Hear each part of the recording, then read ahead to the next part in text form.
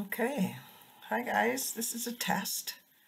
I'm just checking to see if I feel like doing video chats instead of newsletters, since I haven't done newsletters for a long time and don't seem to have the inclination to do the writing.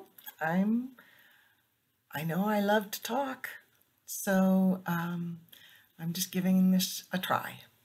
And what I wanted to share today was this lovely quote. Now I have to see if I can find it. It's from Heartmath. And in this time now, there are so many things to be afraid of, to worry about, to be anxious about, to think about, maybe in unhealthy ways, because, yeah, it can take over the fear and anxiety can take over our lives and the worry. And so I just wanted to share this little tidbit from Heartmath that makes me feel better. Maybe it'll make you feel better too. So it goes like this. Do you realize that the heart's magnetic field is the strongest rhythmic field produced by the human body? It is 60 times stronger than our mind. 60 times stronger than our mind.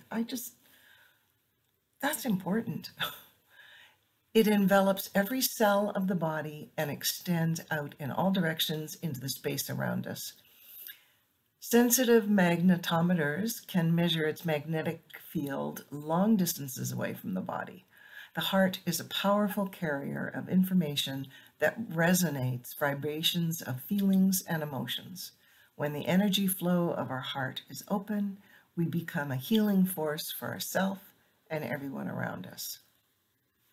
Now, I love that. I think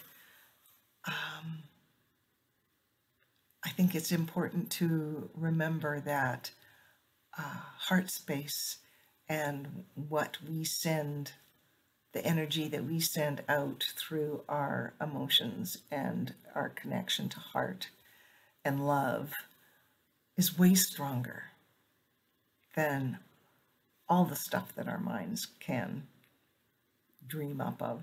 So I just wanted to send that out. I hope that maybe makes your day a little bit easier or a little bit more pleasant or a little bit more positive. And yeah, take care. Have a beautiful, open-hearted day.